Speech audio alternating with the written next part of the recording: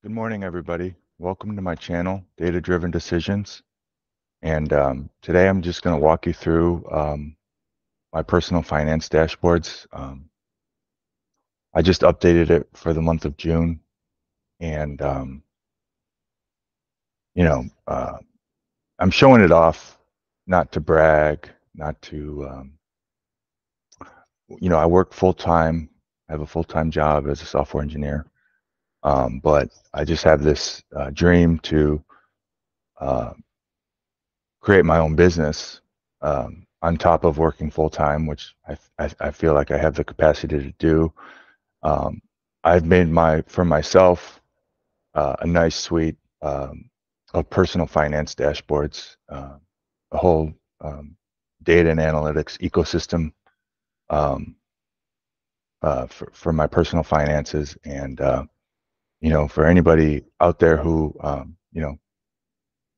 is wealthy and, needs help with their personal finances, want you if you'd want me to build um, for you what I've built for myself, um, please get in contact with me. The best way would just be through the chat. Send me your email, and then I'll get in contact with you. Just not chat, but comment. Just comment on the video, um, and we can talk about it. But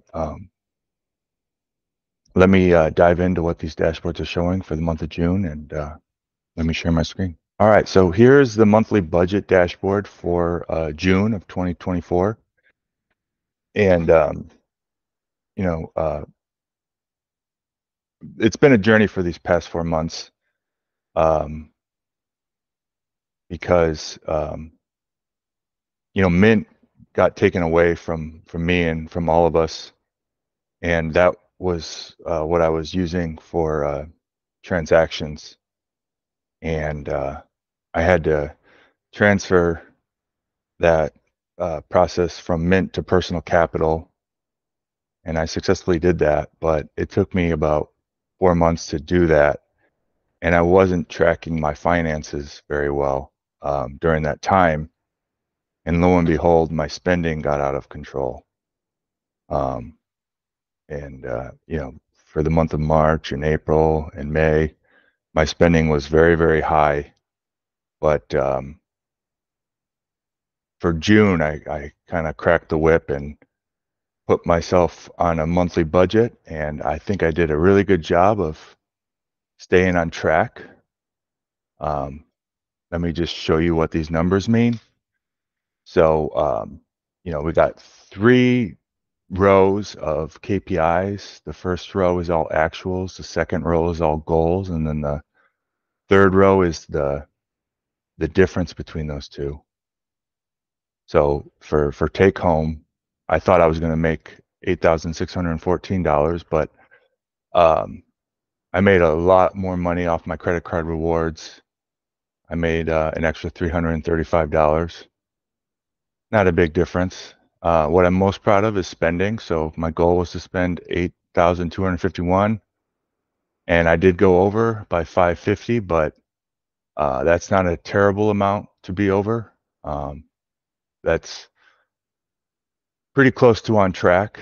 And then for cash flow, I was hoping to cash flow 363, and I got only 149, so I lost 215 in cash flow, but that's very negligible. My net worth went way up. I thought it was going to be at 135, but I was at 141, of a gain of a difference of 5,675. So I made some good money. And then investment return, I thought I was going to make 814. I only made 443. I look at just net actual diff. This compares the actual from between May and June. For net worth, my net worth went up $10,000. But yeah, a pretty good month. Let's go back to goals. In this plot right here, it shows goal versus actual for all my accounts. So where did I miss the mark? Well, I have a lot more cash than I thought, same amount of savings. I paid off a good amount of credit card debt this month. My retirement's about the same. The equity didn't go up as much as I wanted it to. It was only by half. Trek equity is the same. So really where the gains happened was in my cash and my credit cards. I paid off $3,000 worth of credit card debt, and I gained $3,739 in cash. So a total gain of $5,674. A pretty good month. Where did that money come from? The big thing is I'm getting a new roof. I filed an insurance claim, and they gave me $7,000 to help pay for that. I still have to pay $5,000 in deductible, but good thing is I'm getting a new roof, so that's where I got. That's where that extra money came from.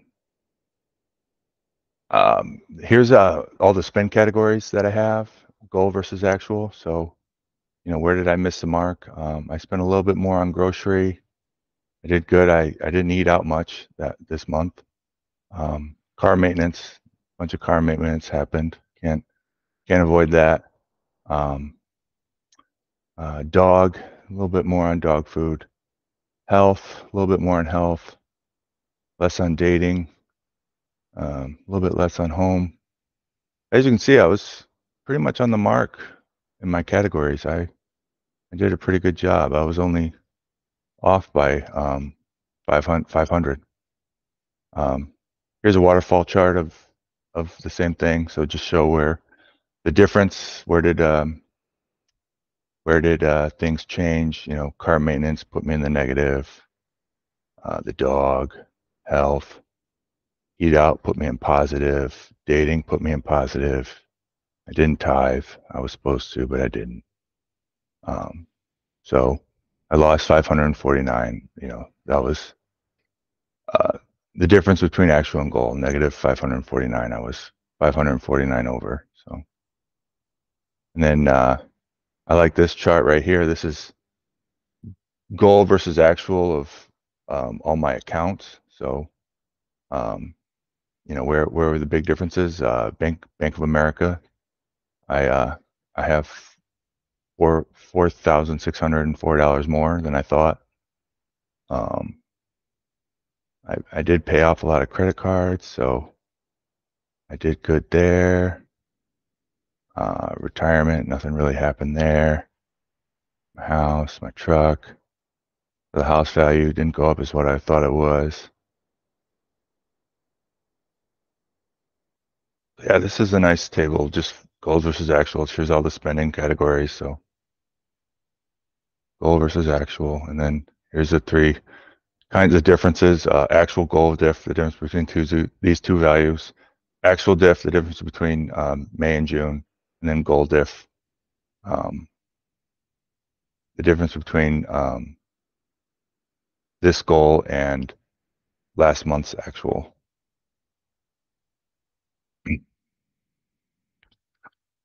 Here's the top KPIs, same as what you see in these right here, but just in bar graph showing you what changed. For the goal spend breakdown, of all the money I had to take home, I was hoping to cash flow $363, but I only cash flowed $148. But that's still pretty good. Usually for the past 3 months, I've been way over. So these graphs don't even make sense when you spend over your take home. But it's good that I was at least under. Here's the balances, goals versus diff of my my cash accounts, and then these are my savings accounts, and then these are my credit card accounts, And here are my retirement accounts. So same thing. This is my house.